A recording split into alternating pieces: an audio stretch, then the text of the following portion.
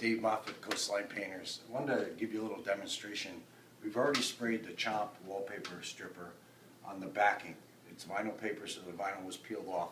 Now, if you've ever done this, you know this is a tricky thing to do.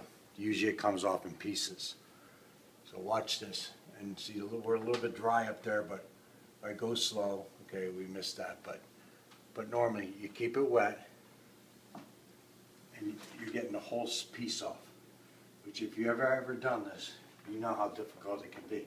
So check them out. It's Chomp Wallpaper. I'm Dave Moffat, coastlinepainters.com.